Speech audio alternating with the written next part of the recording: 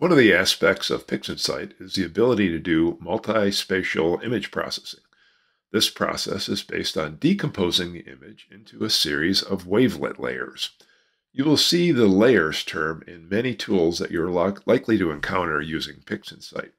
We saw a parameter regarding the number of layers to use in the HDR multiscale transform tool in a recent 2-minute tutorial video.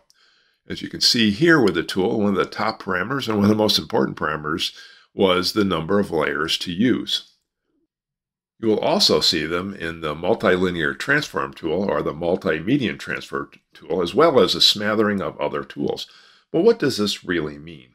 We will talk about this and we'll demonstrate a pretty cool little tool that you can use with your own images to give you a better feel for this. But first, let's look at the multilinear transform tool. We see layer numbers and a scale in pixels for each layer. In this particular case, we have 10 layers and a residual set up, and we can see that there is a layer number 1 through 10, R for residual, and then there's a column in here which talks about the scale of the image. And the scale of the image is what size features are being captured in that particular layer. And we can see that we start with 1 pixel, and as we go through each layer, we're doubling the number of pixels or doubling the scale that we're dealing with. The image is decomposed or broken down into layers that represent changes in intensity across an image when looked at a very specific scale. The most commonly used system of layers is dyadic, where each layer is a doubling of the resolution before it. You can see that we've chosen that here, and we can see the doubling that's going through. And as we get up to layer 10, we're talking about an image scale of 512 pixels in size, where we started with just 1 pixel in size. So let's look at how this really plays out. On layer 1, we're dealing with a scale of 1 pixel. So we're going to deal with brightness details that are seen at that scale. On layer 2, we'll deal with the brightness details of a scale of 2 pixels. On layer 3, we start to get a little bit larger. Now we're dealing with pixels or detail level of 4. And what we're actually going to do is we're going to be capturing brightness changes at a scale of 3 and 4 pixels. When we go up to 8, we're going to be capturing the detail variations on a scale that goes from 5 all the way up to 8, and so on. And so for each of these layers, we're really trying to capture an image which is the brightness variations when you're looking at it just from that particular scale. The residual image are all the changes in brightness that happen at scales that are larger than what you've already dealt with. So in this case, here we're talking about 512. We're dealing with something that goes all the way from 512 on up.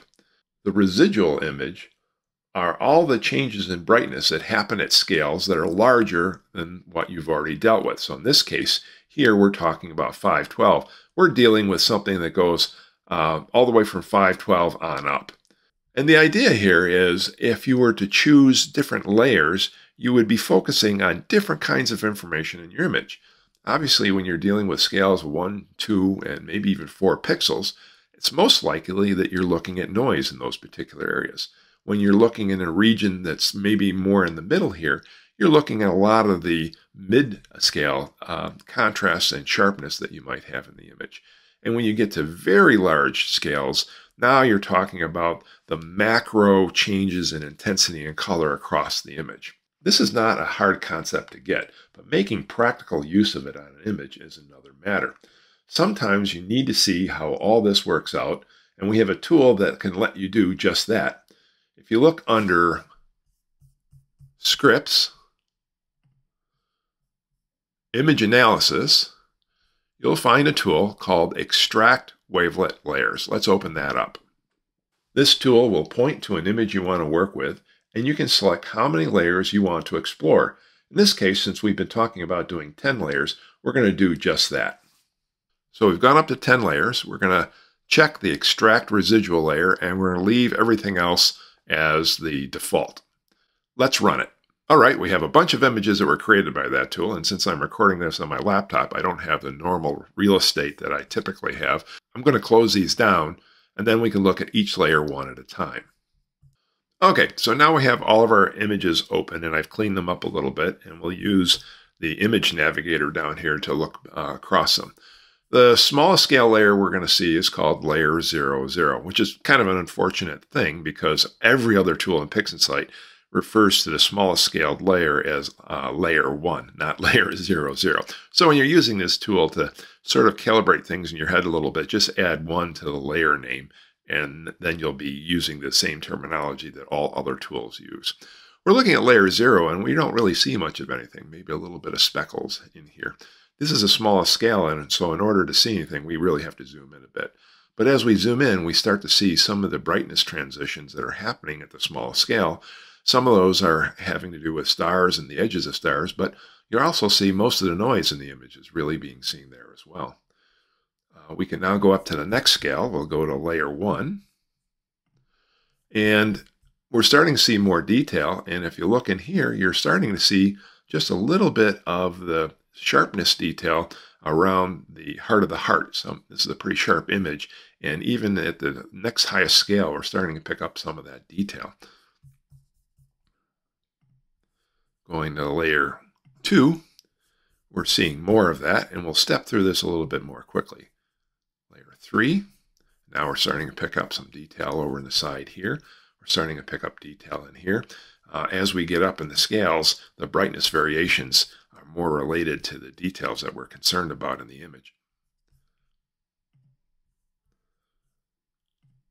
Layer 4, we're starting to see color come in. 5, you'll notice now things are starting to look less sharp. That's because we're looking at higher scales. We're no longer looking at the finer scales, and it's the finer details which make things sharp. 6, layer 7, layer 8, layer 9, which is our 10th layer. And at this point, you can really see we're at a very high scale, and we're looking at really macro details. The overall brightness and overall color of the image starts to come through. And you'll see that even more as we look at the residual layer. Now at the residual layer, we're looking at the highest scale, and it almost comes out to kind of an averaging effect. You really don't see an awful lot of information. Now let's take another look at those images to see how the detail evolves as we move through the different scaled wavelets.